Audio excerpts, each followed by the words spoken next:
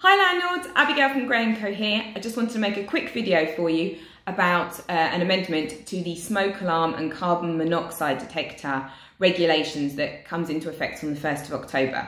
Now, these regulations have been in place since 2015, but there is an update coming and it takes effect from the 1st of October. So please be aware there's no transitional period. You have to be compliant with these regulations on the 1st of October, or the local authority could potentially issue you with a fine of up to £5,000. So it's really important that you get this right.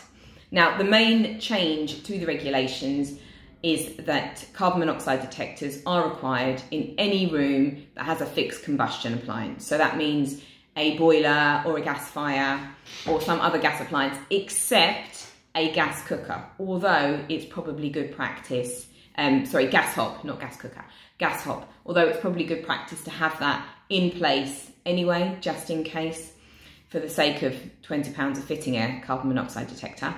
And as I said, effective from the 1st of October.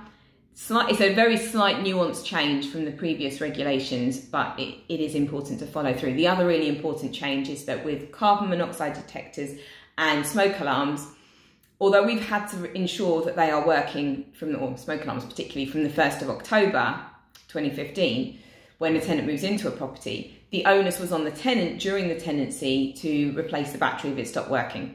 Now the onus is on us, or the landlords, the managing agents, to make sure that if the battery is not working, that we have to have it replaced. Now we recommend using the sealed smoke alarms because they normally last for 10 years, so you don't have to worry about it for 10 years, but you do have to check it. And they should keep working and you don't have to keep replacing the batteries because that can be annoying and tenants don't always report these things. So it's something that's really important to check when you're out on your inspections to make sure that those appliances are working. So if you've got any questions about this, give me a shout, let me know, and I'm here to help. See you soon. Bye.